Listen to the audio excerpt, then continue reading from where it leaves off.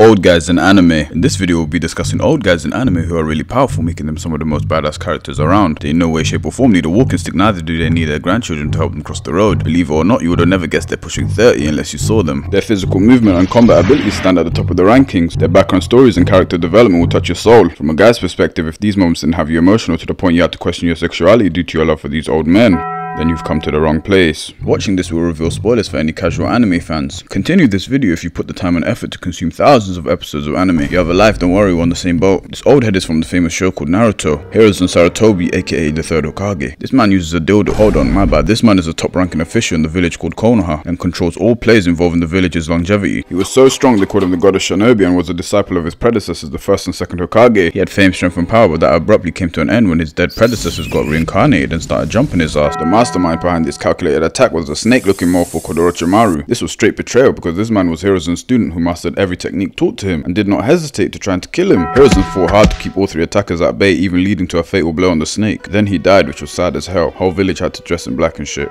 Right here touches home for a lot. This name is not used lightly within the One Piece community. Edward Newgate, known as Whitebeard. The man is put on legendary status and has one of the most greatest pirate crews till this day. His immense strength and power granted him the title of strongest pirate. He consumed a fruit called Quake, which has given him the ability to manipulate Earth's structure to cause earthquakes at any given time. This intel leads to gigantic scary ass tsunamis that would have your eyes twerking. Sadly enough, all good stories come to an end due to a massive factor being that Whitebeard was no longer in his prime and was on some type of medication from constantly being treated by nurses. A crewmate of his was on death row and was being guarded by over 100,000 soldiers, and on top of that, some of the most powerful characters in the series. But this nigga Whitebeard, shit, there's nothing stopping this guy from penetrating the enemy. Bro and his team went crazy on their defenses, but the war led to Whitebeard being attacked by a man recently mentioned in the previous videos. Blackbeard, a former pirate crew member working for Whitebeard. But then usually when characters die, they drop like a dead fly. But I kid you not, this man literally died standing up. On top of that, not even a single scar was left on his back due to him never turning his back on his people.